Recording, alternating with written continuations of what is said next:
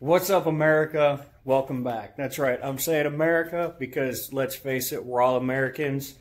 It seems like lately everybody's seeming to lose sight of that, lose track of that. But anyway, welcome back to another video, you guys.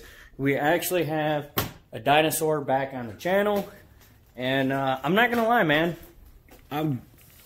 I really wish the dually was an old Detroit. Here we got a 95 6.5. This is actually the truck that my plow came off of. This is Luke's dad's truck. So I got the plow for, you know, we got to do an injection pump on this thing. So, and I have an injection pump. 94, 95 VIN code F trucks run a 5068 part number injection pump. This is a DS4. So today we're going to break down how to remove the injection pump. And then I'm going to do another video on installing it, and then how to properly set, how to do the TDC relearn. This truck is currently trying to run away. If you let it sit and idle, it gets to a certain engine temp, and it's just erratic. It's all over the place. So anyway, we're going to jump into it. First things first, what we're going to have to do here, I don't know how much time lapse I'm going to do because I don't want to drown this video out with that. But we're going to start with the upper intake plenum. You've got 6 10mm bolts that hold the upper plenum to the lower plenum. We have a 13mm right here. We have an 8mm or 5/16 for the CDR. And it's the same thing for the turbo clamp. So we're going to go ahead and pop those off real quick. Unplug your boost sensor here, your map sensor, and then your intake air temp sensor right there. So go ahead and pop those off and then catch back up with you. Okay, so now that we got the plenums off, again, there's no right or wrong order to do this. This is just kind of the order that I do it in. Personally, it makes the most sense. But you see how juicy the inside of that intake is. Inside of that turbo. This truck's going to need a CDR valve. Or probably even a catch can. Catch can might not even be a bad idea. But anyway, the next on the docket here is pulling the turbo off. Quick side note. This little 11mm, that holds the CDR in place to the back of the turbo, so don't forget to do that. If you guys have an aftermarket turbo, you won't have to worry about that little guy. So next up we have, this is a T3, so we got 1, 2, 3, 4 15mm bolts that hold this on. Down in there, there's a T-clamp. That is a 7/16. And then right here, your feed line is a 3/4. Might have to throw an 11/16 on the bottom there just to keep it from spinning. Hopefully we don't have to. So anyway, that's that. Oh, and I'm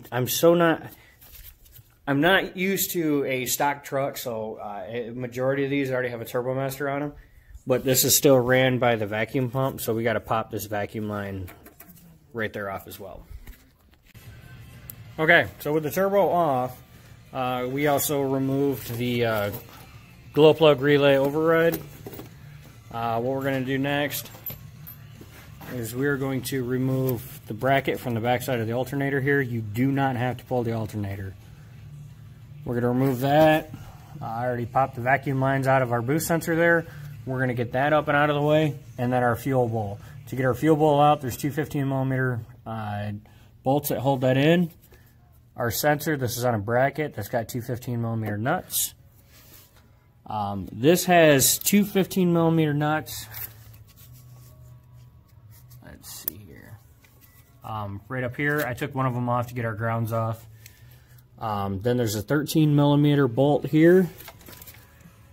And then right there, there's a 15mm nut and bolt. So we're going to remove all 4 of those. And then this bracket will pop right off, get out of the way, which will expose our lower plenum right here. Okay, we got the intake plenum off. We're going to start busting injection lines loose, which as you can see, these have been replaced before, so it'll make it easy. which those are 3/4 or 19 millimeter, however you want to do it. Then we've got these two bolts right here. These are 12 millimeter. We got to pop those off. Right here at the tensioner is 18 millimeter. We're going to take the belt off. And then there's 4 13 millimeters right there to get the fan off. So we're actually going to take the belt off. Then we're going to do the fan. And then we're going to do injection lines. And then we'll go ahead and get this guy off right here, because behind this, there's a grommet right in here. And behind there is actually the bolts that mount the injection, or that actually the injection pump bolts into the injection pump gear. And then there's you can hear how fat and out of shape I am. I about died there. There's 2 bolts that you can see right there, right? One there, one there. That hold the injection pump onto the back, but we're getting ahead of ourselves there. So what I'm going to do is I'm going to tear it down, get the injection lines off, and then expose the front of the injection pump. We're removing the fan because we need to be able to rotate the motor via harmonic balancer. So that's how we're going to do that. So I'm going to catch back up with you guys when we get there too.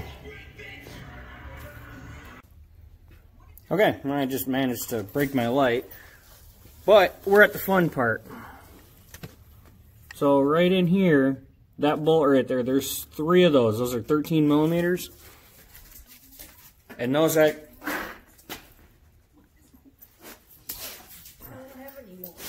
anyway, those hold the injection pump to the injection pump timing gear. There is also a peg in there. When we get to that, I'll show it to you guys. So this I am actually going to time lapse on. I'm going to give the camera over to my lovely assistant as soon as she stops screwing around with the dog. And we're gonna pop these out. I'm gonna use an impact to pull these out. I do not recommend that. I've done a lot of these, so you know. But anyway, the other thing too though is you will need a breaker bar with a 15 millimeter on the harmonic balancer. And what you're gonna do is you're gonna rotate the engine as you pull them out to get to the next one. And then you got to do it 3 times. So, all right. You done screwing around? All right.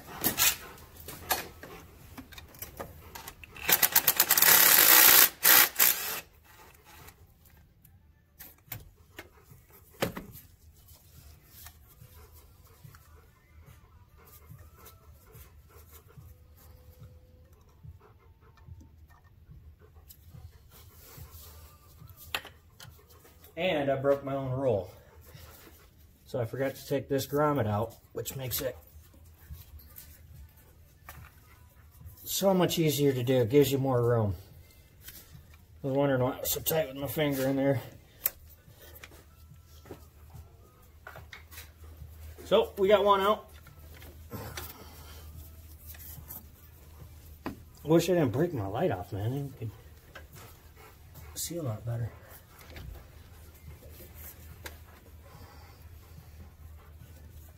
You smell that burn oil. Oh, holy shnikes.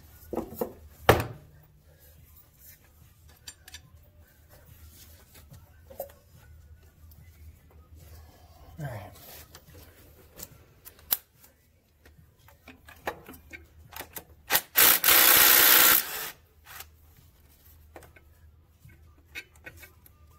Now I'm detaching the impact from here because I want to feel by hand, make sure that it's out. And then I grip the underside of the washer with my index finger as I'm pulling it out. That way I know I got a hold of it. That way it doesn't drop down into the motor. And we don't have to pull the front timing cover and all that fun stuff to try to chase it down. Oh yeah, compression stroke. There it is. And try not to smack the crap out of the radiator like I just did. That's bad.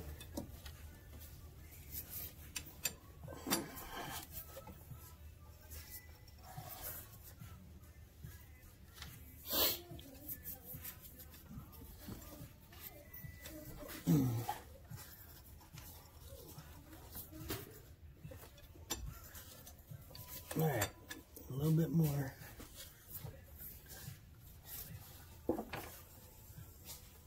Alright, I'm going to try to get this one as north as possible.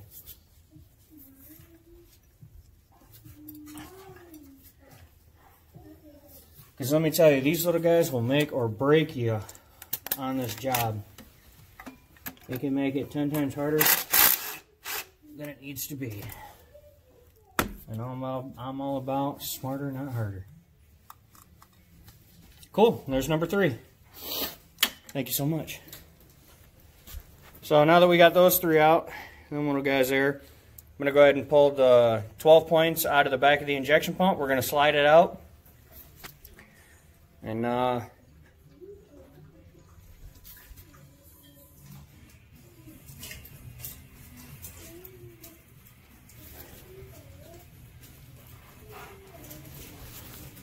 PMD on the side, that's junk, we're taking that off.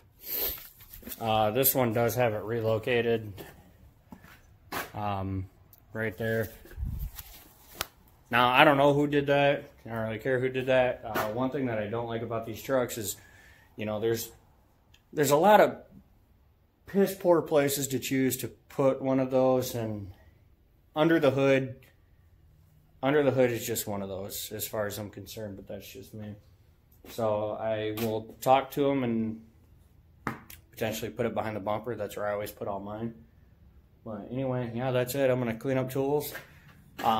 It is the eve of Christmas Eve, so, you know, I'm going to clean up. I work tonight, and then we got a few days off with the family. But also, really cool,